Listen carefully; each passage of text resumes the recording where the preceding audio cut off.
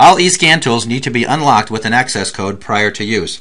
In this video, we'll discuss unlocking your tool and checking your access codes after installing from a USB flash drive. From your desktop, open the scan tool. Go to the launcher. Depending upon what tab you're on, you're going to see something like this. On the right hand side, you'll notice a tab that says Unlock. Select the Unlock tab and you'll just see one toolbar button. Click Unlock Tool. It's going to open up an access code screen, and if you did install the tool from a USB flash drive, meaning when you purchase your tool a USB flash drive was included with your kit, there is no need to unlock the tool. Your access code is already set up on the flash drive and the tool is ready to use, but this is where you would go to check your access codes and see what features you have unlocked. So here you see on the access code tab we have the full version 11 Domestic and Asian Professional Scan Tool unlocked and Ford Secure controls. If you ever have to upgrade your tool or activate something, you just go to the Activate Product tab.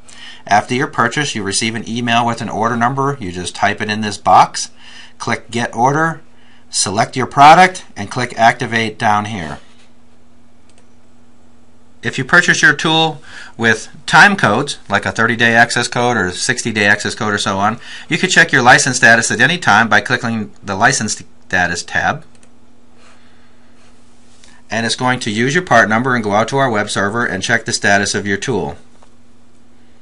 This takes a little moment to update. Okay, on my PC here, you'll see that I have the EASE11 PT, that's the part number of the scan tool, and the expiration date is never, and it says all scan tools through 2011 with power tools.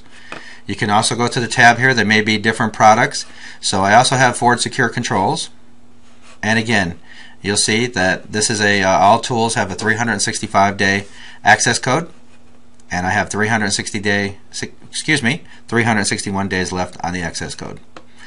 Another way, we're going to close this screen. Go back to the scan tool. Okay, from the launcher, open up any tool. If you're in any scan tool and you ever wonder what your access code status is, I'm going to show you where that is. I'm just going to hit Browse here.